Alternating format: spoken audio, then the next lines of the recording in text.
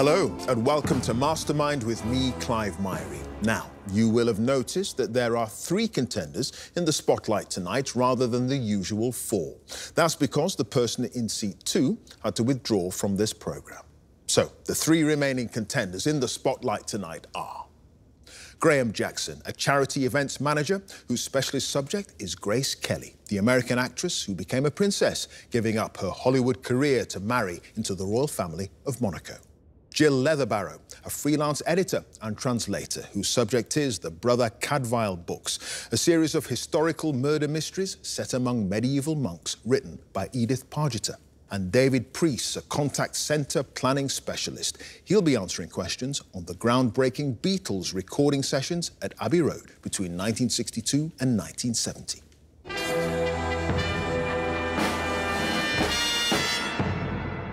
This is the last of the heats, with just one space left in the semi-final round. One final chance to move a step closer to becoming this year's Mastermind champion and having to find room on the old mantelpiece for the much-coveted bespoke winner's glass bowl. Of course, the best things in life never come easy, and beating the clock, subduing the pressure and enduring the spotlight are part of the trial of becoming a Mastermind champion. A barrage of quick-fire questions, 2 minutes on a chosen specialist subject and 2.5 minutes on general knowledge will decide who will be back to chance their arm once again in the famous black chair. We wish them all the very best of luck.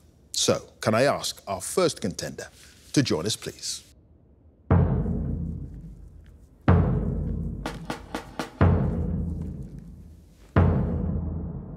Your name? Graham Jackson. And your occupation? Charity events manager. Your specialist subject? Grace Kelly. The American film star who married into the royal family of Monaco. In 2 minutes, starting now. Which school of acting, attended by Grace Kelly in 1947, gave her a rating at her audition which described her as good, but with an improperly placed voice? The American Academy of Dramatic Arts. Yes, in which 1952 film did Kelly give a performance she was so dissatisfied with that she said she rushed back to New York to take acting classes again? High Noon. Yes, what's the title of the play written by Kelly's uncle, George Kelly, in which she made her professional theatrical debut as Florence McCricket? The Torchbearers. Yes, what was the name of the character played by Kelly in the television drama The Rockingham Tea Set, archive footage of which is believed to be the earliest surviving example of a performance by her? Florence? No, Sarah Maypin. During filming for Magambo, Kelly surprised her co-stars Clark Gable and Donald Sinden by ordering a meal for them in which language? Swahili. Yes, what's the title of the 1953 film for which Kelly failed the screen test, though she later said it was significant for her career because John Ford and Alfred Hitchcock used it to cast her in subsequent films? Taxi. Yes, at the 1955 Academy Awards, who lost out to Kelly as Best Actress and was said to be furious at the thought of her taking off her makeup and grabbing my Oscar? Judy Garland. Yes, the film censor Joseph I. Breen wrote to Paramount asking to have the fireworks removed from a love scene in which of Kelly's films, complaining that the symbolism was pointed. To Catch a Thief. Yes, the photos of Kelly's first meeting with Prince Rainier first appeared in which French magazine? Paris Match. Yes. What was the name of Kelly's poodle who travelled with her bridal party to Monaco on the USS Constitution and also accompanied her on honeymoon? Oliver. Yes, what was the title of the duet that Kelly and Bing Crosby sang in High Society, which sold over 1 million copies? True Love. Yes, Kelly's studio, MGM, infuriated her by advertising which of her films with a huge billboard on Broadway of her own face on top of a model's body? Green Fire. Yes, Kelly's wedding dress is a pink brocade 2-piece for the civil ceremony and an ivory silk worn at the religious ceremony a day later were both created by which Oscar-winning costume designer? Helen Rose. Yes, which organisation, I've started so I'll finish, dedicated to protecting children did Princess Grace set up in 1963 as a reaction to the plight of Vietnamese children? The Red Cross. No, Armada. And Graham, you had no passes, and at the end of that round, you've scored 12 points. Thank you.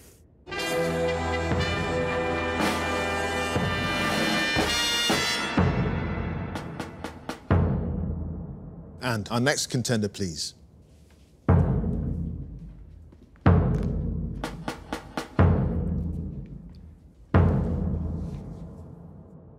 Your name? Jill Leatherbarrow. And your occupation? Freelance editor and translator. Specialist subject? The Brother Cadfael books. Yes, the historical murder mystery series written by Edith Pargeter under the pseudonym Ellis Peters. In 2 minutes, Let's go. Brother Cadfael, who has been both a crusader and a sailor, is now a monk and herbalist at which English Benedictine abbey? Shrewsbury Abbey. Yes. In the first novel, A Morbid Taste for Bones, Cadfael and other monks from Shrewsbury Abbey travelled to Gwytherin in Wales to acquire the bones of which saint? St Winifred. Yes. What game bird is served to Gervais Burnell in a sauce poisoned with oil of monk's hood? Partridge. Yes, Olivier de Bretagne is revealed to be the son of Cadfael and the Syrian fruit seller Mariam, with whom he had a relationship in what city before he became a monk? Antioch. Yes, in Brother Cadfael's penance, the saddlebags of Brian de Soulis contain his seal depicting a swan and another seal which does not belong to him. What animal is engraved on the second seal? A bear. No, it's a salamander. What spike device causes Nicholas Faintree's horse to go lame as he and Torald Blund ride along a woodland track carrying William Fitzallen's treasury to Wales? Caltrop. Yes, in The Raven in the Foregate. What's the full name of the baker whom the new parish priest, Father Aylnoth, accuses of delivering short-weight loaves? Jordan Ashard. Yes, in The Devil's Novice, Merriott cries out what word in his sleep that one of the other novices thinks is the name of the boy's demon familiar, but is actually the name of a horse? Pass. In The Holy Thief, the process whereby each of the claimants to St. Winifred's relics reads a random passage from a copy of the Gospels, which they believe will reveal the saint's choice, is known by what two-word Latin name? Sortes Biblica. Yes. In Dead Man's Ransom, what's the name of the murdered sheriff of Shropshire whose duties are taken over by Hugh Berengar? Gilbert Prescott. Yes. What's the name of the stringed instrument belonging to the jongleur Lilywin that's found broken but is restored by Brother Anselm and returned to him at the end of the Sanctuary Sparrow? A rebec. Yes. In An Excellent Mystery, Nicholas Harnage returns to what city now in the possession of Queen Matilda's army to try to find out what happened to the dowry of the missing woman Julian Cruz? Bristol. No, it's Winchester. And Jill, you just had the single pass in The Devil's Novice. Merrick cries out the word Barbary in his sleep to one of the other novices. And at the end of that round, Jill, you've scored 9 points. Thank you.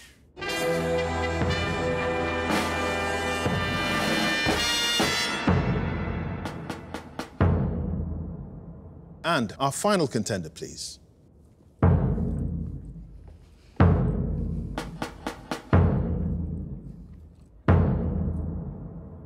Your name? David Priest. And your occupation? Contact Centre Planning Specialist. And your specialist subject? The Beatles recording sessions. The Beatles studio recording sessions between 1962 and 1970. 2 minutes. Let's go. The Beatles recorded nearly all of their songs at the Abbey Road Studios from 1962 to 1969. Throughout that time, the studios were officially known by what name? EMI Studios. Yes, when the EMI producer George Martin asked the group whether they had any issues with the instructions they'd been given at the band's first session with him, George Harrison responded, "I don't like your what?" Tie. Yes, on the 11th of February 1963, the Beatles recorded all 10 new songs for their debut album, Please Please Me. Which track was recorded first? There's a Place. Yes, at the major recording session for the album Please Please Me, the track I Saw Her Standing There was known by what working title? 17. Yes, during the recording session for Tomorrow Never Knows, the engineer Ken Townsend devised a technique known as ADT for combining vocals, the letters ADT, standing for artificial what? Double tracking. Yes, who came up with the title A Hard Day's Night for the Beatles film, with the title song written and recorded just days later? Ringo Starr. Yes, George Harrison's Love You Too was recorded in April 1966, featuring Anil Bhagwat on what instrument? Tabla. Yes, paperback writer pioneered a bass sound using a loudspeaker as a microphone, a machine called automatic transient overload control, and Paul on what make of bass guitar? Rickenbacker. Yes, during a mixing session of I Am the Walrus, a live feed was set up from the BBC Third programme during a broadcast of which Shakespeare play, with bits of it appearing in the song itself? King Lear. Yes, the applause and laughter added to the title track Sgt. Pepper's Lonely Hearts Club Band was taken from a live recording of the comedy revue Beyond the Fringe at which London theatre? The Forum. No, the Fortune Theatre. George Harrison's Only a Northern Song underwent various remixes with the unusual result that John Lennon does not feature on guitar. Instead, he's credited with piano and which other instrument? Mellotron. No, the Glockenspiel. Who played alto sax at the recording session for the song You Know My Name, Look Up the Number in June 1967? Brian Jones. Yes, it was Brian Jones. And David, you had no passes, and at the end of that round, you've scored 10 points.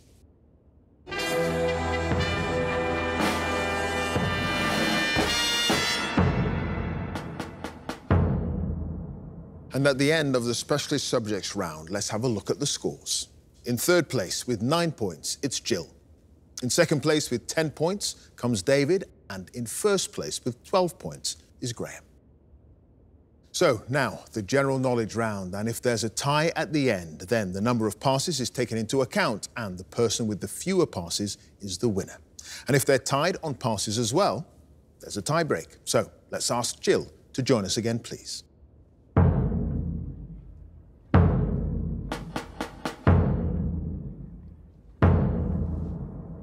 So, Jill, you start with 9 points. You now have 2.5 minutes on general knowledge. Starting now, Lisbon is the capital city of which European country? Portugal. Yes. Morrissey was the lead singer of which British band formed in Manchester in 1982? The Smiths. Yes. In Greek mythology, which renowned huntress reluctantly agreed to get married, but insisted that any suitor would have to beat her in a race or be put to death? Artemis. No, Atalanta. The 2018 stop-motion animated film Early Man, which features the voices of Eddie Redmayne and Tom Hiddleston, was made by which British film company? DC. No, Aardman. What do the letters QC stand for when they appear after the name of a lawyer? Queen's Counsel. Yes. The title of which BBC television quiz show that began in 2009 is an adjective that can mean having little use or purpose? Pointless. Yes, the element with the chemical symbol CF was given what name after the university and US state where it was discovered in 1950? Californium. Yes, a tigon is the hybrid offspring of a male tiger and a female of which other big cat? A lynx. No, it's a lion, in which play by Brandon Thomas, first performed in 1892, is an Oxford University student persuaded to impersonate the wealthy Brazilian relative of a fellow undergraduate? Pass. In December 2020, which British boxer retained his world heavyweight titles with a 9th-round knockout of the Bulgarian fighter Kubrat Pulev? Anthony Joshua. Yes, the name of what device consisting of a large fabric canopy used to slow a person as they fall through the air is derived from the French for protection against the fall? Parachute. Yes, which American author, best known for his novels, wrote the non-fiction work The Green Hills of Africa after a safari trip to Tanganyika in 1933? Saul Bellow. No, Ernest Hemingway. A shade of bright auburn hair is named after which Venetian painter born around 1488? Tintoretto. No, Titian. Which large cemetery in West London, owned by the Crown, features in the films GoldenEye and Johnny English and is the final resting place of the suffragette Emmeline Pankhurst? Acton. No, Brompton Cemetery. The Latin phrase e pluribus unum, often translated as one out of many, appears on the Great Seal of which country? New Zealand. No, the United States. In 1999, Kevin MacLeod began presenting what television architecture series about people who attempt to build their own homes? Transforming Spaces. No, it's Grand Designs. And Jill, you had 1 pass. The play by Brandon Thomas, first performed in 1892, Charlie's Aunt. And at the end of that round, Jill, you now have a total of 16 points. Thank you.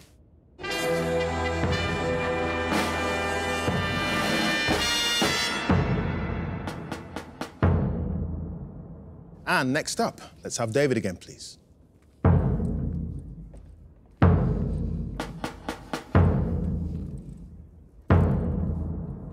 David, you start with 10 points. The score to beat, as it stands, is 16 points, and you've now got 2.5 minutes of general knowledge. Let's go. In the traditional children's fairy tale, Little Red Riding Hood, the title character visits her grandmother only to find what animal in disguise?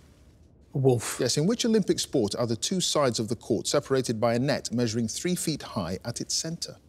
Tennis. Yes, what was the name of the Norwegian adventurer who sailed across the Pacific Ocean in 1947 on a balsa wood raft named the Kon-Tiki?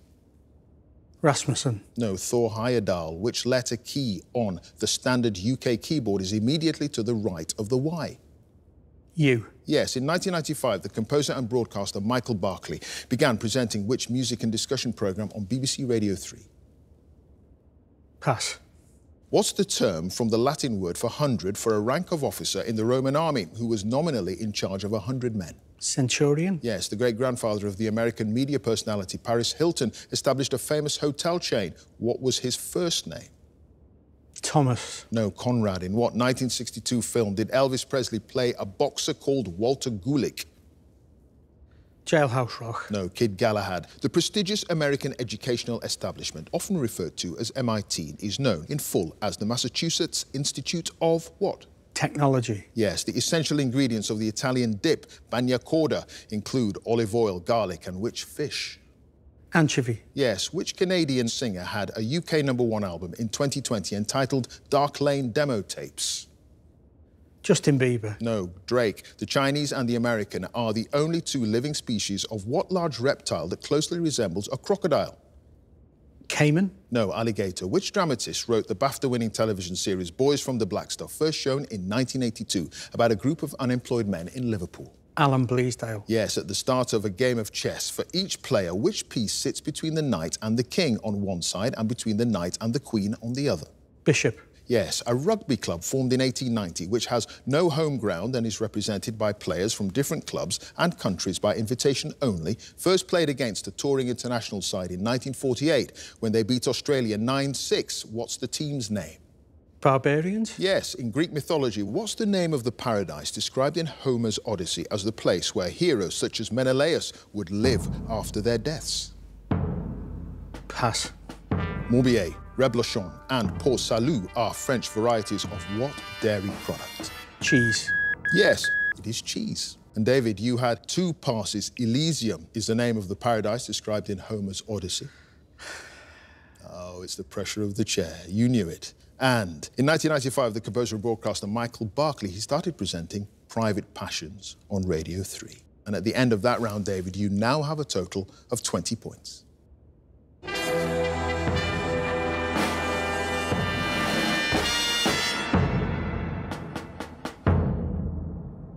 And finally, let's have Graham again.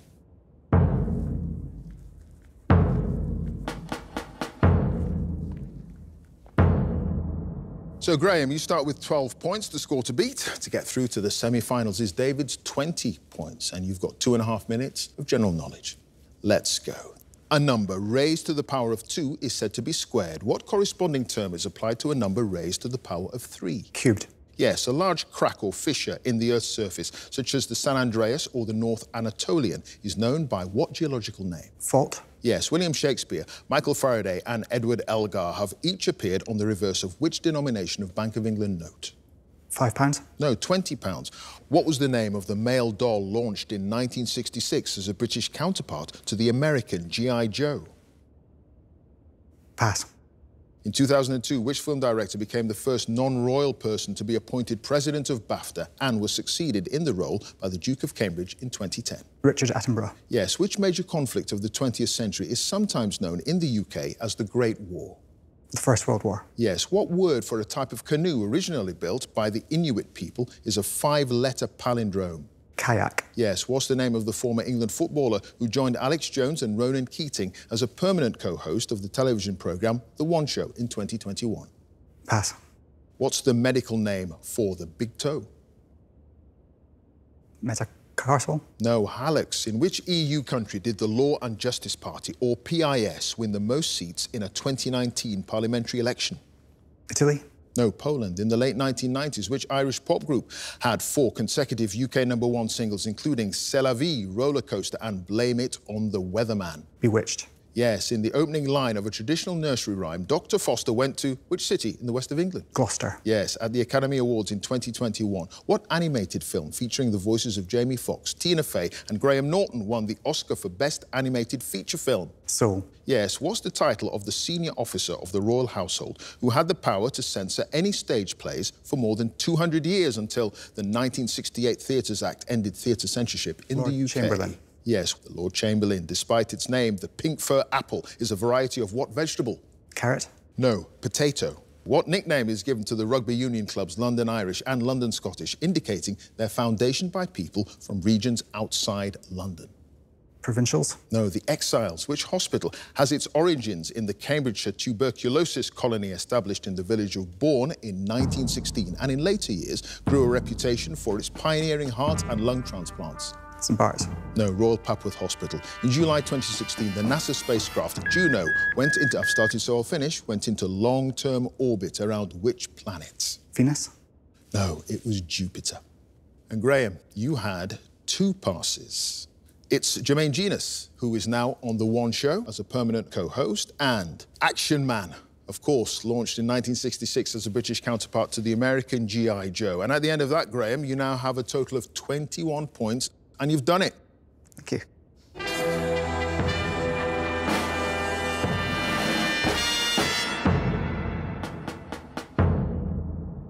Well, it was a tight one. Let's have a look at the final scores. In 3rd place with 16 points, it's Jill. In 2nd place with 20 points is David. And in 1st place with 21 points, it's Graham, which means that after all the heats, he's the last of our contenders to make it through to the semi-finals. Congratulations to him.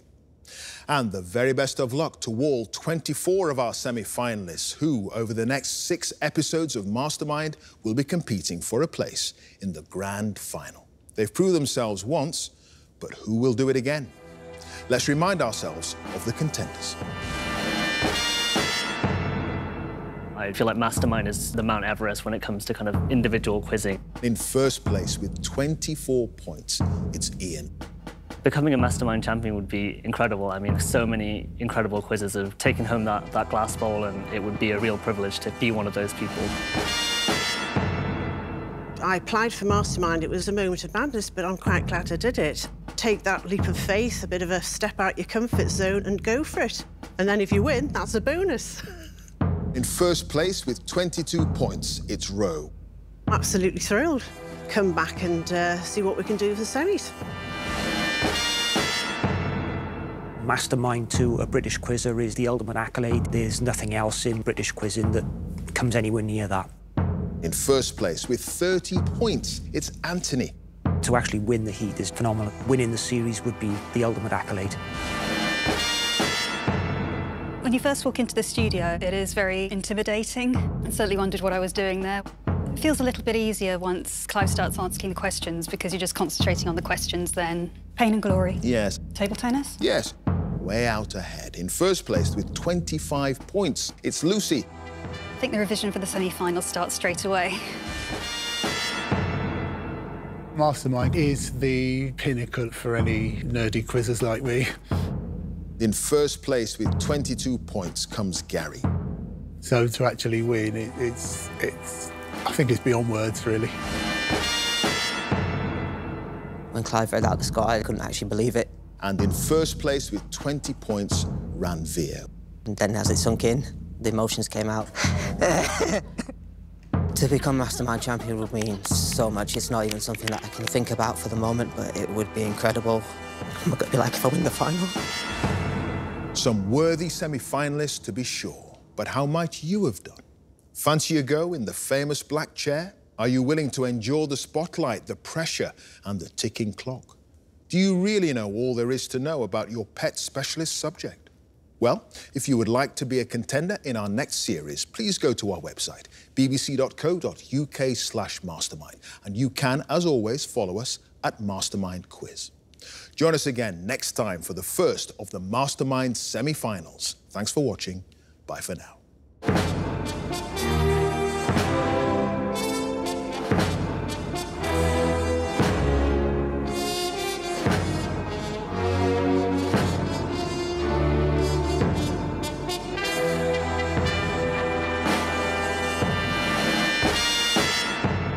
When you first come into the studio and you sit in the black chair for the first time, it's daunting, but I would describe myself as quite competitive. I enjoy competing in pub quizzes and things like that, and I'm always very happy when I win.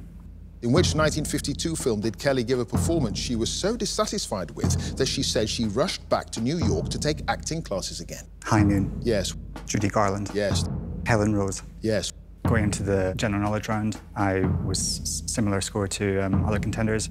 I didn't have any capacity to think about what my score was, how many I was getting right or wrong. You're just focused on the questions as they come and try to answer them correctly and then move on. was the title of the senior officer of the royal household who had the power to censor any stage plays for more than 200 years until the 1968 Theatres Act ended theatre censorship. Lord Chamberlain. Yes. I thought it might be close, but yeah, to win by 1 point, relieved.